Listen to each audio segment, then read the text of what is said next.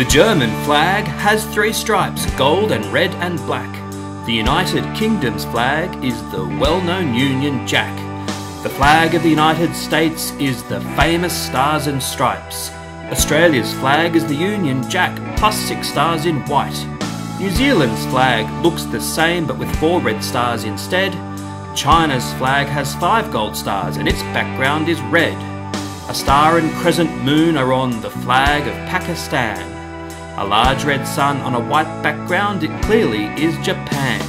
The flag of France is blue and red with a white stripe in between. Italy's looks much the same, but instead of blue there's green. The flag of Indonesia has not 3 stripes but 2. In the centre of the Indian flag is a wheel of navy blue. The yellow cross on the Swedish flag is really rather bright. South Africa's is yellow and green and red, black, blue and white. A yellow stripe and 2 red stripes, Buenos Dias, Spain. And here's the South Korean flag. It's anything but plain. Switzerland's flag is rather rare because it is a perfect square. And now we see the Turkish flag flying proudly in the air. If you are from Canada, you'll know this maple leaf. And alternating blue-white stripes, they're representing Greece. A starry sky on a field of green, it's the bright flag of Brazil.